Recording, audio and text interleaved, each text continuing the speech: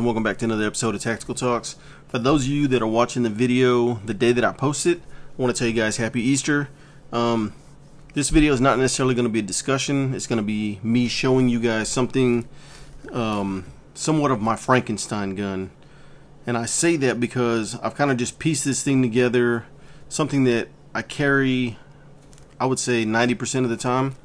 And I kind of just went out on a limb with this and just started building and creating this gun when parts first became available. So the barrel that I got for this gun was the first one that I know of that was available. I bought it right when it came out.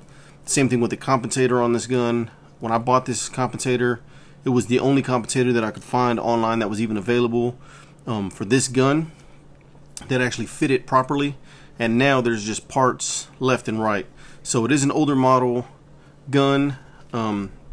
It isn't too old, but a little bit older model gun. There's newer stuff that's been out, but this is something I continue to work on and continue to kind of play with.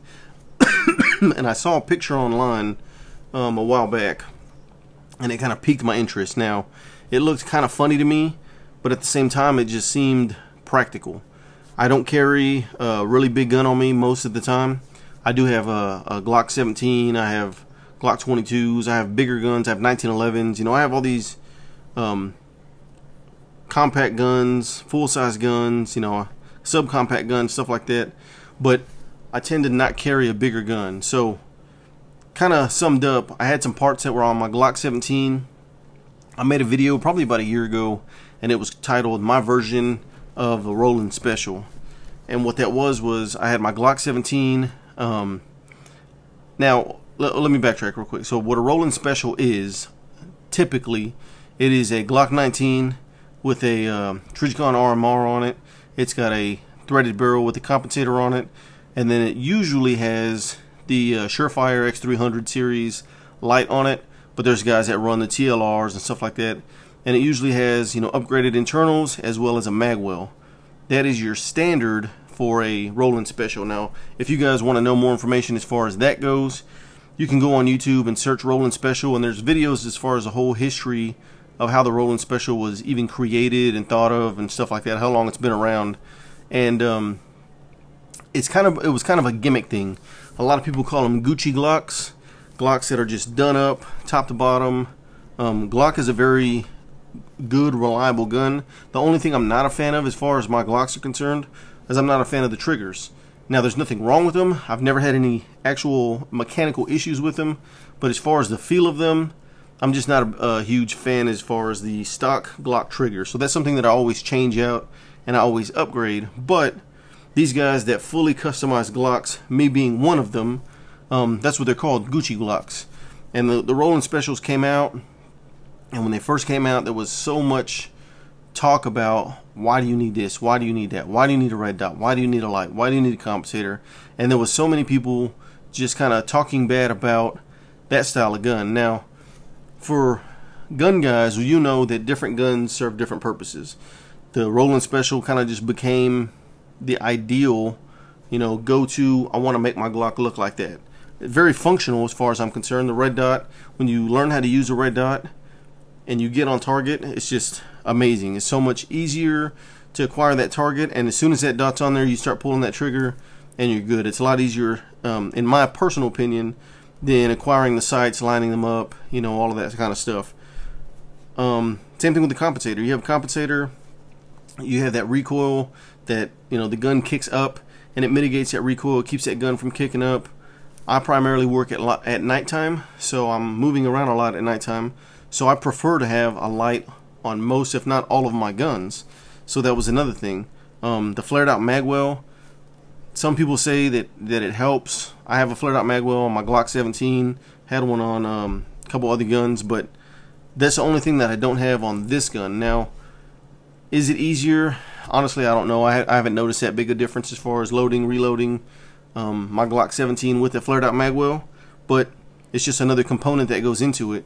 Now, with that being said, I had the Glock 17, let me go back to that. I had the Glock 17, and it was titled My Version of the Roland Special, and it had a Duke Defense plate on there.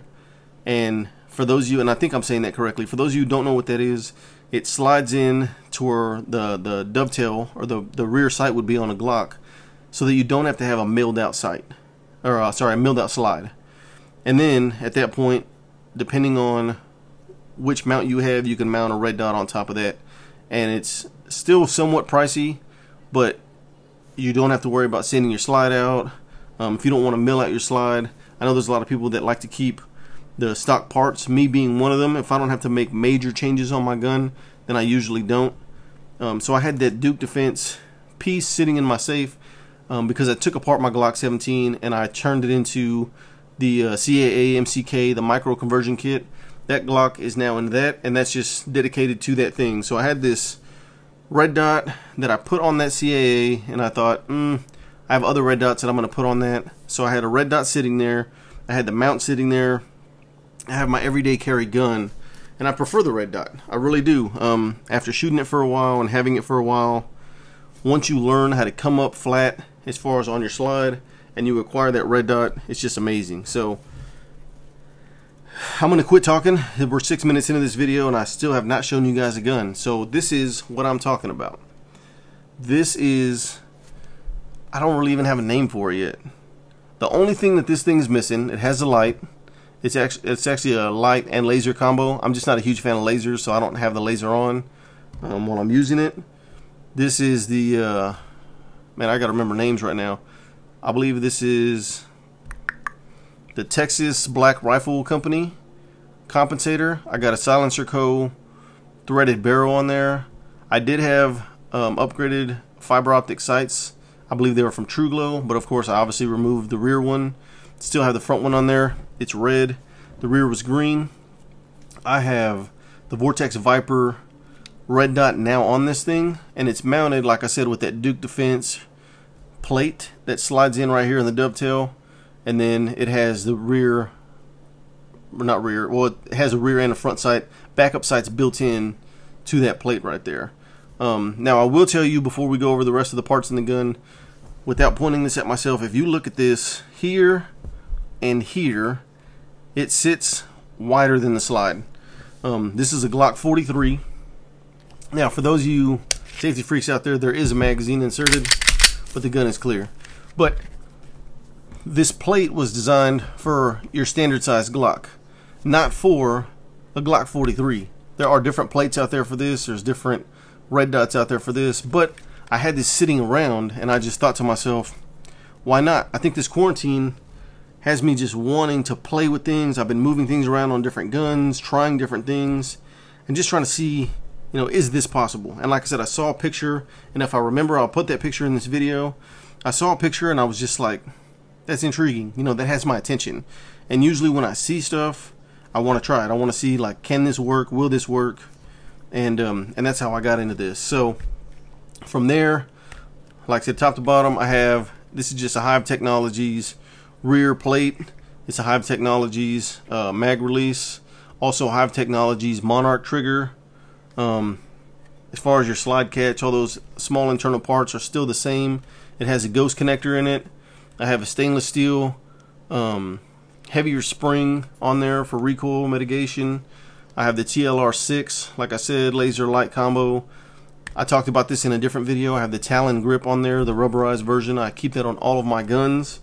And then for my base plates, I run the Terran Tactical. I believe this one's a +2 and I have a +3 for a backup mag. This is a 6-round magazine, so essentially this turns into an 8-round mag with one in the chamber. It's a 9-round gun as it sits, and then I have another 9 rounds sitting in another magazine as my backup magazine. So 18 rounds, not horrible, and that's it. You know, like I said, I carry this gun 90% of the time. I like it because it's small, and I know by adding this, I've made it taller. By adding the compensator, I've made it longer. By adding the extended mag, I've, you know, made that longer. The laser light combo made that thicker. But at the end of the day, I mean, it's still a very small package. It is essentially, you know, my second version. This is the 2.0 as far as from my collection of a Roland Special. The only thing that I have not seen and I don't have is a flared out mag well for the Glock 43. I don't know if they even make them. If you guys know of any, or if you see any, whatever, comment down below, leave it down there. And and maybe that's something we'll put on here. We'll try it.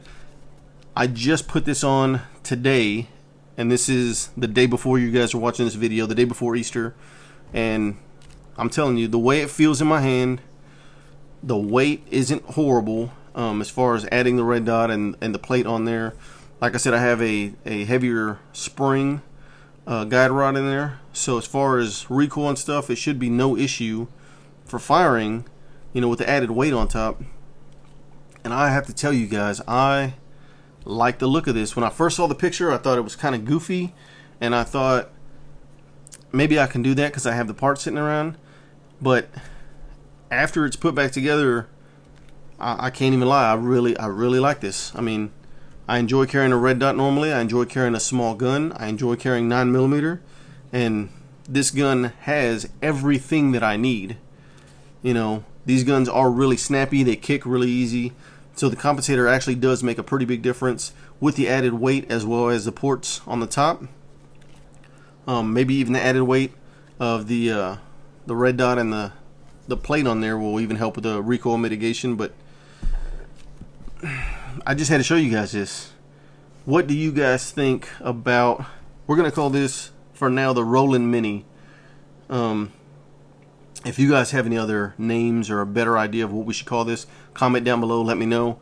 But for right now, I'm going to call this the Roland Mini. This is just, I'm excited. I can't even tell. This is a gun that I've already had, a sight I've already had, just not in this combination. So it's got me pumped up like it's a brand new gun again. Anyways, I wanted to show you guys this. This is what I'm messing with right now. This is going to be my EDC.